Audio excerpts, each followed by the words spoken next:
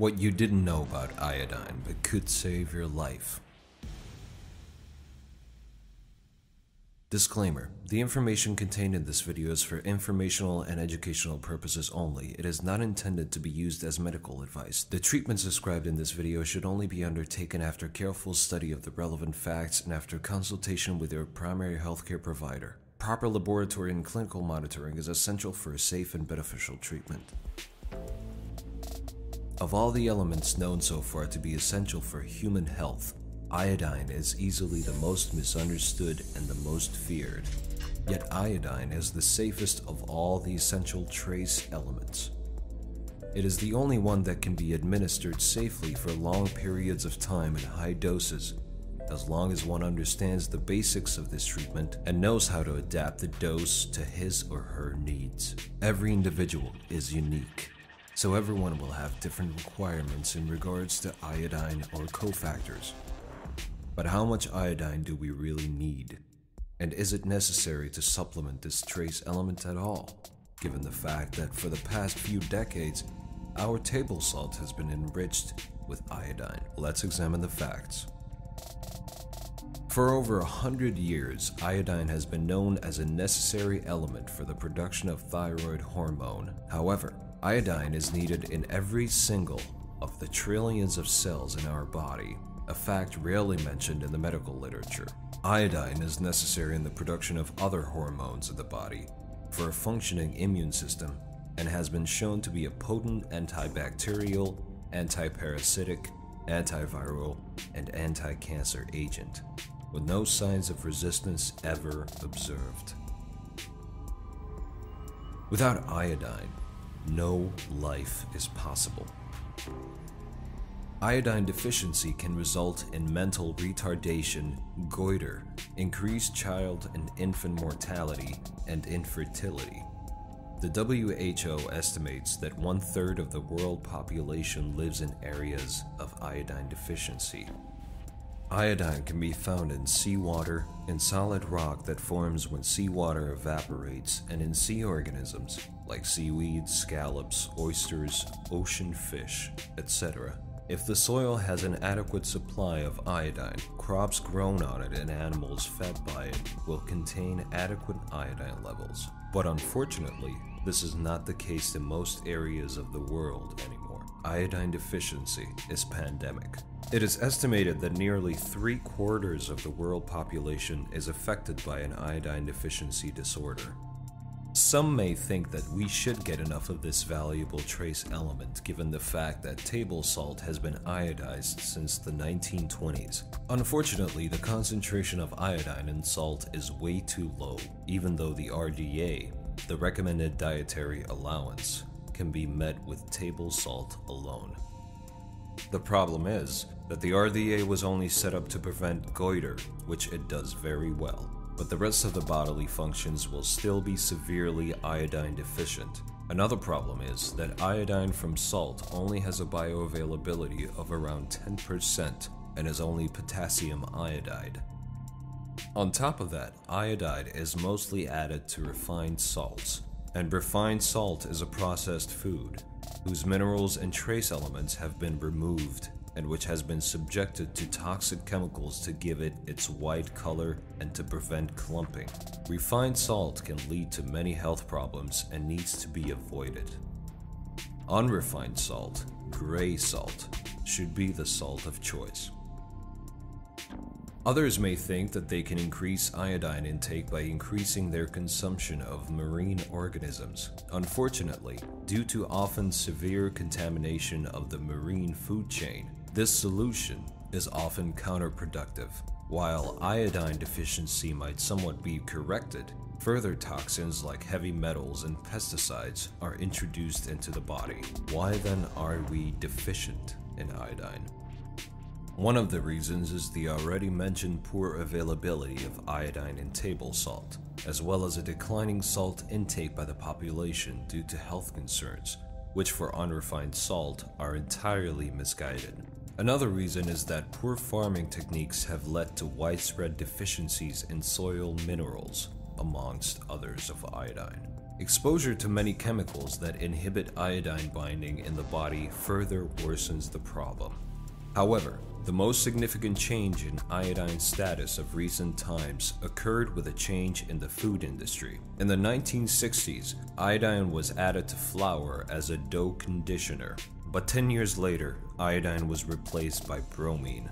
Bromine is another halide, also called halogen, as are iodine, fluoride, chloride, and astatine. This is the periodic table of elements with the group of halides. All halides compete with one another for absorption and receptor binding in the body. Since iodine and bromine compete with one another for absorption and receptor binding, the body can only eliminate bromine if there is sufficient iodine available. If there are a lot of halides competing for the receptor, a surplus of iodine has to be provided to the body to displace bromine from the receptors. Bromine is a toxic substance that has no use in our body and binds to iodine receptors in the breast and is a known carcinogen. In contrast, iodine is known for its anti-cancer properties. Replacing iodine with bromine in flour made a bad situation worse. Iodine deficiency has accelerated, and it is now being competitively inhibited from binding to its own receptors. Unfortunately, bromine can not only be found in flour, but is used everywhere in industrially produced goods. As flame retardant, it can be found in textiles, carpets, mattresses, cars, electronics, and is also found in pesticides. The list goes on and on. So not only is our intake of iodine inadequate, but on top of that, our body is poisoned by bromine and other halides like fluoride in drinking water or perchlorate, which compounds the problem. Today, 100% of the population that is tested for bromine levels tests positive in the high range. Generally speaking, there are two different forms of iodine: iodide and elemental iodine. Elemental iodine is not very soluble in water, but a French physician by the name of Jean Lugol found in 1829 that potassium iodide added to water increased the solubility of iodine. He started to treat his patients with Lugol's solution 5%, which holds his name to this day. Today we know that different tissues respond differently to the two forms of iodine. The thyroid gland, for instance, primarily utilizes iodide, while breast tissue prefers iodine. The anti-cancer effect of iodine is mostly based on the iodine form, whereas the iodide form, the one available in table salt, is much less effective. This means that iodine sufficiency is best achieved when we use both iodine and iodide, as can be found in Lugol's solution.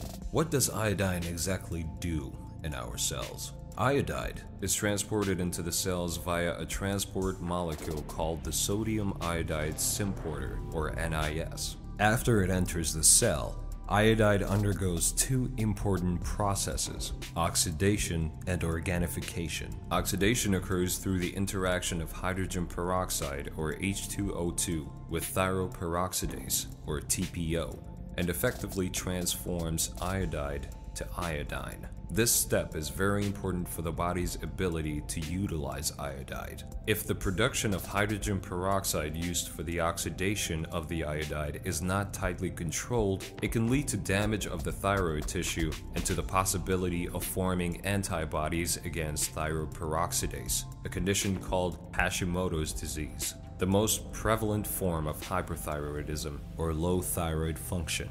One element crucial in this process is selenium, another trace element most of us are deficient in. The next step in the utilization of iodine is called organification, which means that iodine becomes part of cholesterol, fats, and proteins. While the RDA of iodine is sufficient to produce enough thyroid hormones, it takes about 100 times the RDA to produce proteins like delta-iodolactone, a key regulator of programmed cell death called apoptosis, and cellular growth, both implicated in the formation of cancer. For over 60 years, it has been known that iodine concentrates in and is secreted by the mammary gland. The breasts are one of the main storage sites for iodine and is necessary for the development and maintenance of normal breast tissue. Several investigators have posited that iodine deficiency is a causative factor in breast cancer and fibrocystic breast disease. Some studies have shown that iodine has the ability to block the progression of cancer in the breast tissue. Some countries such as Poland, Switzerland, and Russia have been found to have high rates of breast cancer associated with localized pockets of iodine deficiency. The Japanese population, which consumes a large amount of iodine by RDA standards, have remarkably lower levels of breast, endometrial, and ovarian cancer. Iodine was also found to have suppressive effects on the development and size of mammary tumors in rats. It also is important to ensure adequate iodine levels in young women before they become pregnant, because the normal development of the fetus requires adequate amounts of iodine. In utero deficiency has been associated with a range of problems in children, including ADHD, lowered IQ, depression, poor height and bone maturation, and decreased neonatal survival rates. So how much iodine do we have to provide to our bodies every day for its optimal health? Clearly, the RDA and even multiples of that seem dreadfully inadequate.